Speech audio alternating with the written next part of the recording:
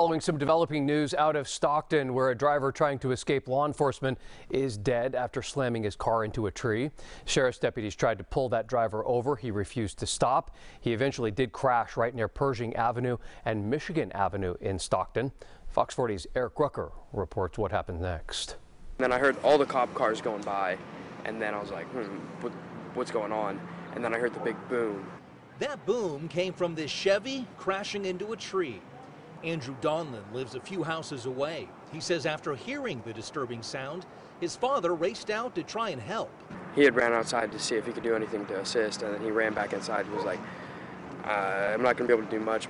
Stockton police say it all started in an attempted traffic stop by San Joaquin Sheriff's deputies. However, the driver of this car kept going.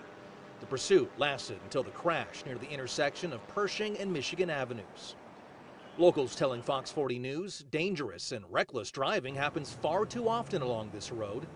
It seems to be over the years they've been speeding and coming more and more accidents. While investigators are not saying how fast the driver was going, longtime resident here, Adrian Rosas, says this stretch is always full of speeding cars. This particular street is kind of concave a little bit, and there's potholes. And, we try to ask the city, hey, fix the potholes, help us out, because they're speeding here. But, still having no response. Rosas says this electric speed sign is a result of community complaints. As far as looking into what exactly happened here today, Stockton Police, the Sheriff's Office, along with other agencies, will team up to investigate.